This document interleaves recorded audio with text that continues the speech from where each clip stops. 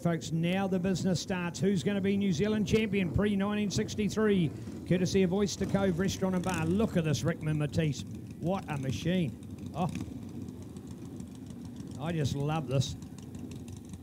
Got a friend of mine who's recently bought one. He's been using it for scramble or old-fashioned motocross, VMX, vintage motocross, or greybeards. They go under different classic scrambles. They go under a few various names. Rickman Matisse. You could easily put knobblies on this machine. Far more suspension. Look, they had telescopic. Wow, that was state-of-the-art. Springs on the back with more than about 4 inches as well. So these were great machines. So that same machine could exactly have knobbly tyres on it and go off-road as well. Most people left the mudguard down low as well, but on a muddy track you'd want to lift the mudguard.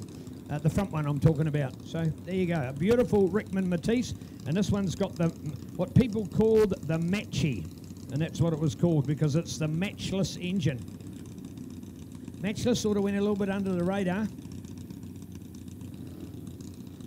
Here we go, here we go. Lovely power off the line. Good, yeah, nicely done, Gary, local man in Invercargill, and proud of it on the beautiful Rickman Matisse.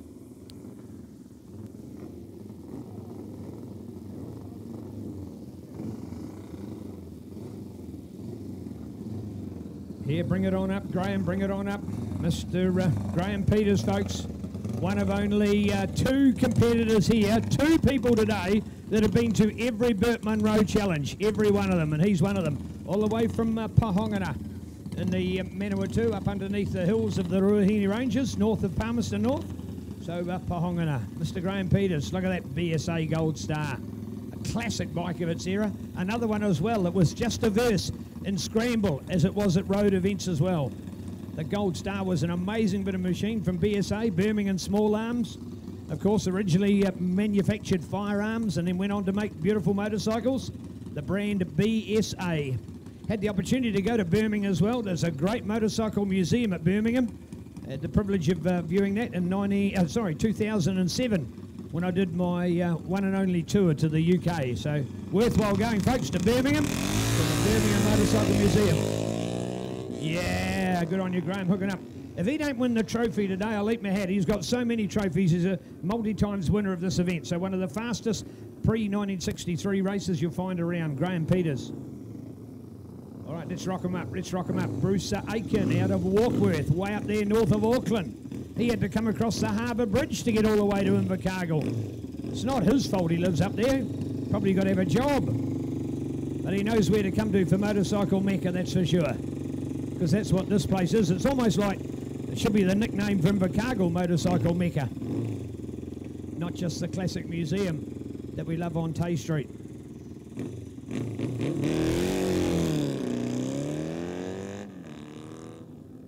Oh, nice work as he peels it into that first corner on the Triton, the Triumph, the T120, the 650 Triton.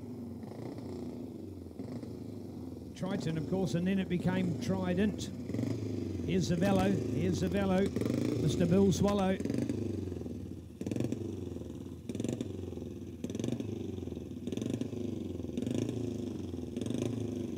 Well, this is only the 250. I'm blown away by it as a 250cc bike. Typical of Velo set. I've got a friend of mine who's super biased about Velo. He says they're the only British motorcycle. He calls them the only British motorcycle. And he's got a number of them, including a beautiful Thruxton. Yeah, there he goes. Oh, a nice start, Bill. Good to see you get away on the Velo, courtesy of Phil Price and Nick Thompson.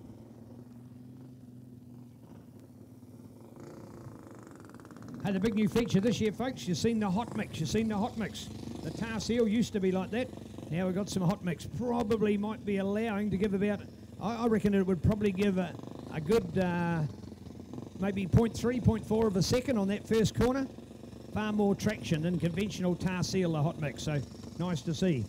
Might see a record time this year. Byron Clothier out of Katikati on the beautiful Norton girder fork. What does girder fork means? When you look at the front suspension, they're not telescopic. And oh, good start. Launched it off the line. That was great. Almost sounds for a fraction like he's going to stall it, but he got the launch. So nice done, Byron. Byron Clothier out of Katikati up there in Kiwi Fruit Country in the Bay of Plenty. 271 now, Rod Hale on this lovely little Triumph 350.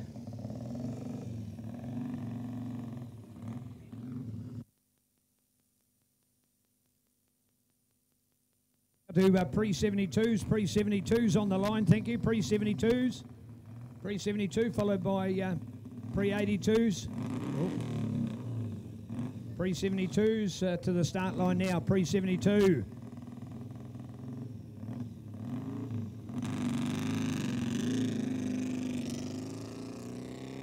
Oh, Rod, no, he didn't quite get as quality a start as he'd had in the previous run. Not quite as good. This is a time on courtesy of Legend Classic Races. Pre-72, pre-82, pre-82, your call as well, pre-82. All right, 13 up now, 13. Here it is, another big, beautiful Norton.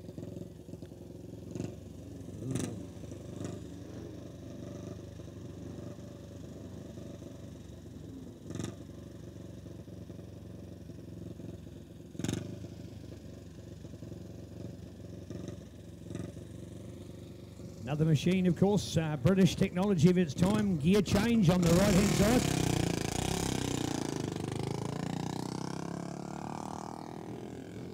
Well done to the Girder Forks boys. Pre-72, pre-82, pre-72, pre-82. And now pre-89 as well. Thank you, pre-89, making your way up pre-89. Here we are, one of the all-round heroes of pre-72 racing, Mr. Vince Burrell on the Moto Guzzi. Here he is, courtesy of Guzzi Cafe, Red Lion Oils, KRS Engineering, and Tio Lamas. So well done. I just love that V-twin. Hey.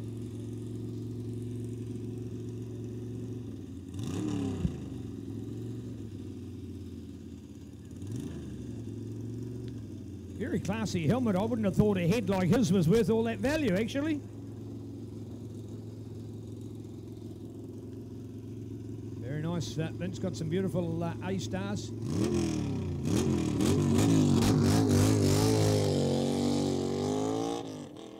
Beautiful drive into the corner as he peels it through. Went quite high on the brow, if you notice, as he swooped on through and got some momentum around that corner. So good to watch. Here we are with our Bluff Foursquare, pre-89. You're called at a dummy grid, pre-89.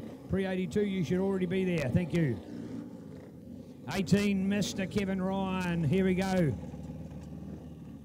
Pike River Tribute, the Pike 29. 29 miners still lost in that cave, but thank you, government, for making every attempt to bring them out. It is New Zealand's right to have them saved, and long may it be part of good on you, Kevy. Through the corner he goes. Nice to watch Mr. Kev Ryan, along with Doug Peters. They're the only two competitors that have been to every Burt Munro, so nice to have him. Doug, here you are, Mr. Doug Fairbrother. They call it the Spartan. This is the BSA. Look at this, 139. Courtesy of Bike Trans, Leader Leathers.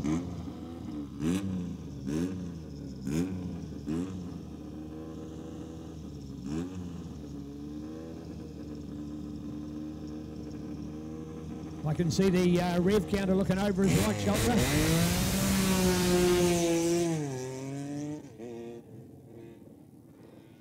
There you go, Doug. Nice work to get away. The man from Greytown in South Wairarapa. Just over the hill from Wellington through the Rimatakas, as they're now calling it, the Rimatakas. It's not the Rimu, it's the Rimu, if you get the idea. It's actually been completely renamed. Long time people thought it was associated with the Rimu tree, as in Rimutaka, but they've actually realised it's got an E in there, and they are now almost rebranding it, the Rimu. Ri, if you get the idea. All right, Butch, good on you, Butch. Love to have you with us. Butch Woods out of Alexandra and Central Otago. The Norton Commando, the 750. By the way, this class has got nothing to do with the size of the bike or the looks of the rider that's on it. It's all to do with the age of the bike. So this is effectively from 1963 to 1972. Here we go. So 75 now for Dylan Stanley.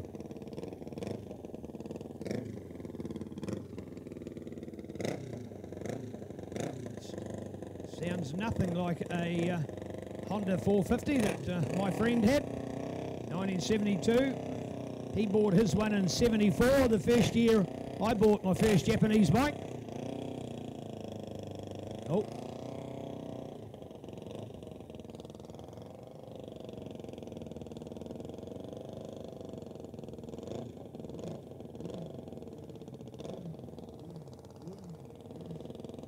For me, 45 years ago today, the anniversary of when I first started work. All the trivial stuff that life takes for it.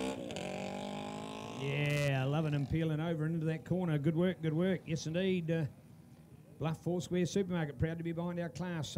Here we go now, a couple of in fact, there's only been one of them in the end. There's been a withdrawal of the other rider, so it's only one rider in our Southport pre-82 class. And that has been the local man, Chris McMeekin. As I said, you've got to go to the prize giving for his jokes, all right? So we're going for his joke afterwards.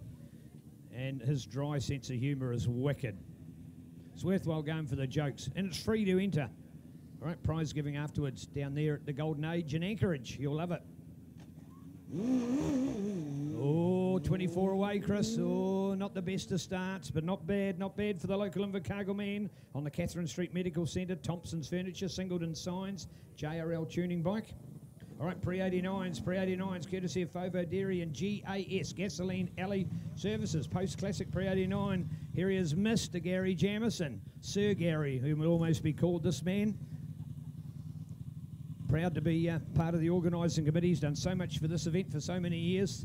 Thank you to Gary. He's hosted me and my visits here to Southland and many times, and along with lovely wife Debbie, has his passion for motorcycling, and there's his bike as well. So thank you, Gary. The SS750, courtesy of Top Cars and Commercial, Clyde Street here in Invercargill, and at DucatiSpares.co.nz.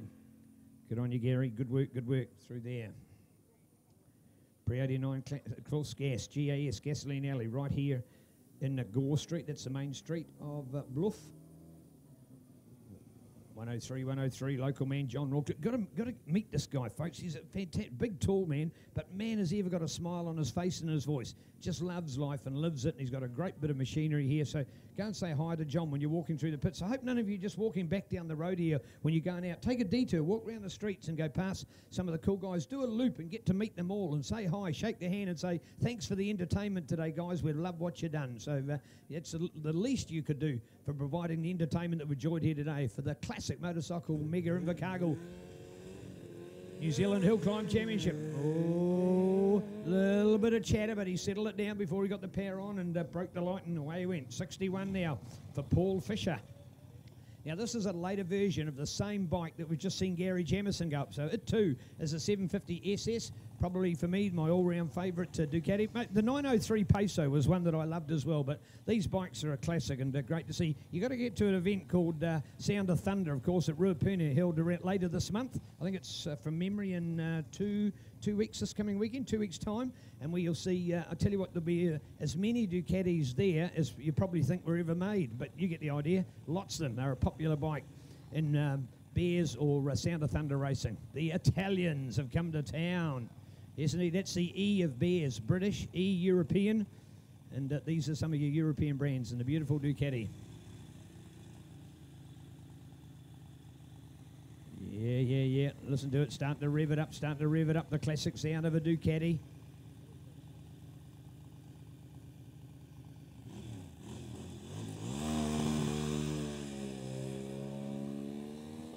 Oh, just felt he should have been a little higher in the revs before he let the clutch out, but had it controlled, but just had that flat spot before he could really get the power down.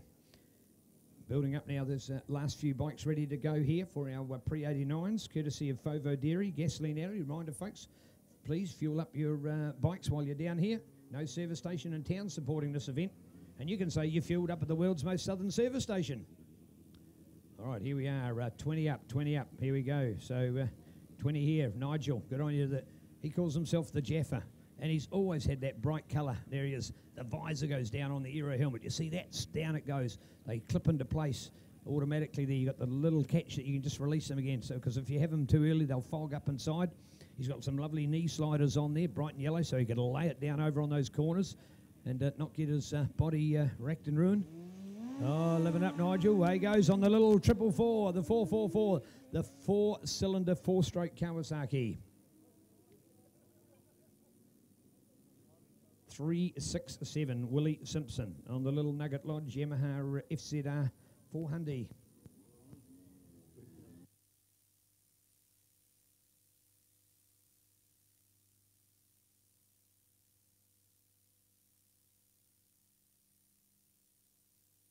Willie again, back with Willie. So Willie Simpson here on the famous Delta box frame. When Yamaha made these was revolutionary, of course. Remembering 5 valves per cylinder, 5. Everybody went, wow, what kind of technology is that?